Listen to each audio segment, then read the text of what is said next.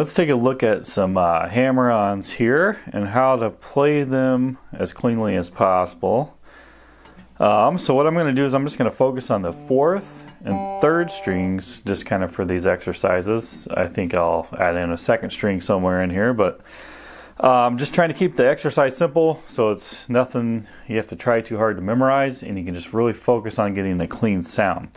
So I'm just going to hammer on that 4th string going 0, 2, and the 3rd string 0, 2.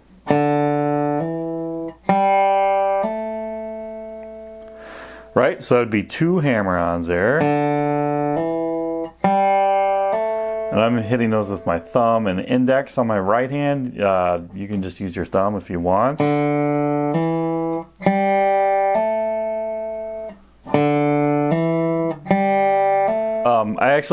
I do use my thumb and index more than just my thumb, because I do a little bit of muting with my right hand as I'm doing this. But the muting also happens quite a bit with the left hand, which you probably already know, but these fingers behind the bar, you know, they got to be kind of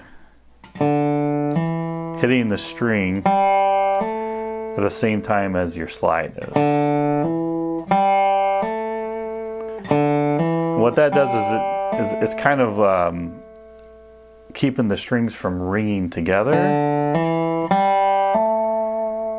Killing out a lot of the overtones mostly though. And the one thing I noticed with my right hand, and it's something that I want to believe just kind of happens over time, the more you play, your right hand will start doing these things. But it's also something you can practice. I wouldn't overanalyze it and stress out about it too much though. But it's as I hit that 4th string, I noticed that my index pick is resting on that 3rd string. And I also think that that's really kind of eliminating any little vibrations or anything that can happen on that 3rd string. And then when I hit that 3rd string and do the hammer-on with my index, my thumb automatically goes and rests on the 4th string, kind of keeping that string from vibrating as well.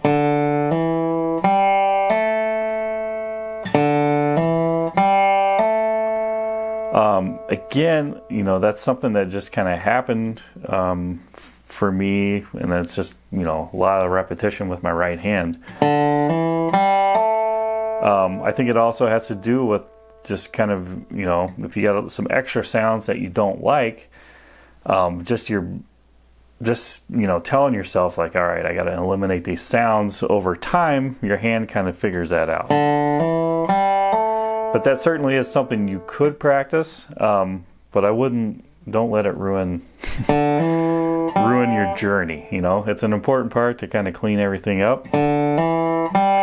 Maybe you're just kind of make yourself a little more conscious of it, but, you know, don't let it ruin your whole journey, like I said. Right, so that would be the hammer-ons, and I would just do that really slow.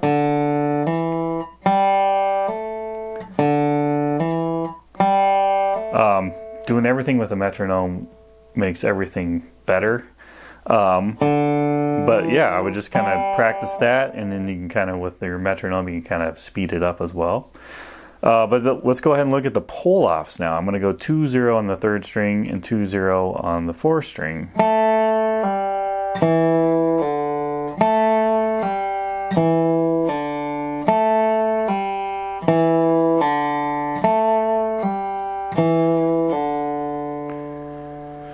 Right, and as I was doing that, I noticed I'm actually making more noise by having my index kind of hit that 3rd string.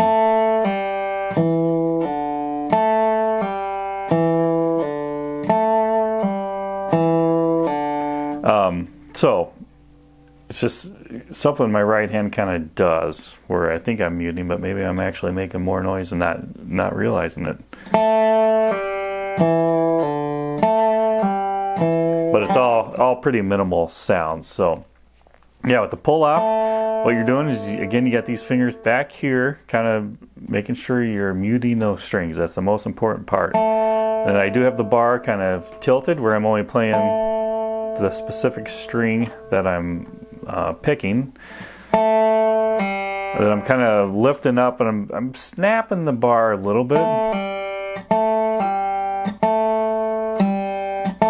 But I'm not doing it, you know, my left hand is as relaxed as possible.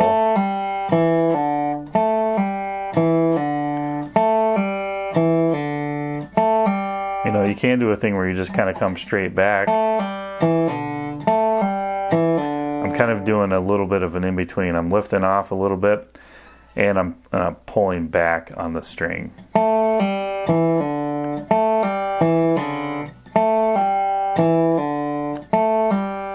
So kind of a little bit of an in-between of lifting straight up and then not lifting up at all.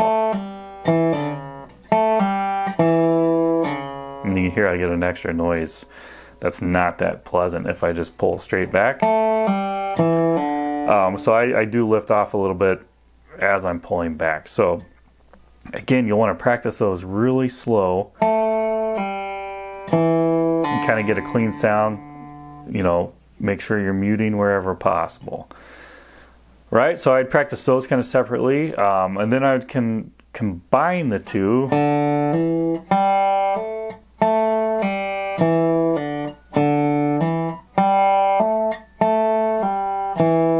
You know, kind of back and forth like that. I will also add in like a hammer-on pull-off where I'm going to get 3 notes with 1 pick.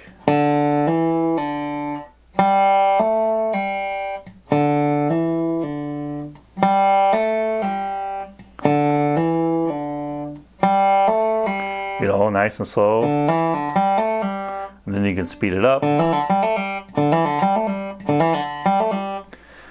And then kind of this last thing that I do, it kind of helps out just to kind of keep a continuous loop going when you're doing kind of your hammer-on and then coming back with pull-offs, is I'm going to add in that second string. And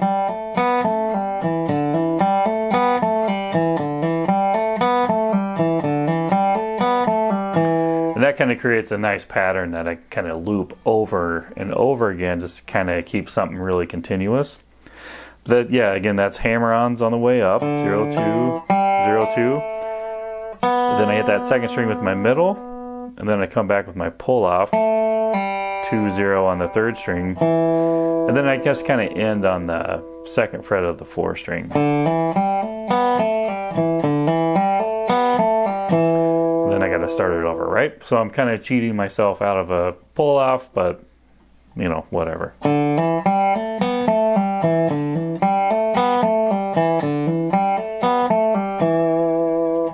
And that's also a good pattern that you can move to other strings if you got a particular scale pattern that you're working on. Like a popular one is this 0, 2, 0, 1, 0, 2. Just a nice little pattern on the dobro. But you could practice that same pattern with... Right, so I'm going to take that and do it on strings 3 through 1.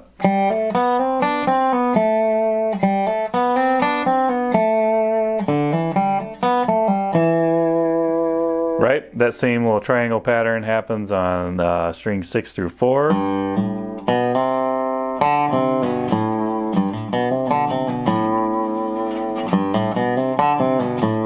As well. You could do from the 5th string through the 3rd string.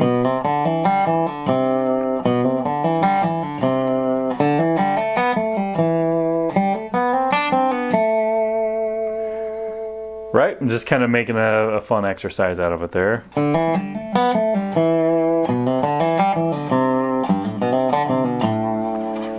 But it's cool to kind of sit in one area and just loop it over and over again until you really get comfortable. Focusing on getting a clean sound, so you know, starting slow is extremely important.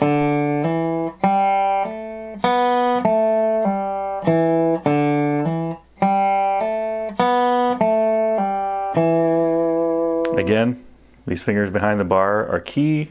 A little bit of muting with my right hand that I don't really notice. You know, but if you got a little extra sound, you might check your right hand and see if you rest a pick or your thumb pick on some strings that are surrounding the string that you're hitting.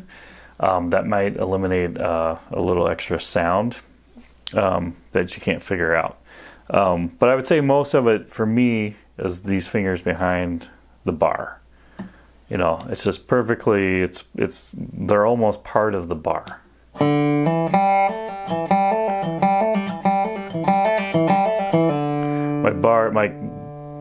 They just don't move behind the bar.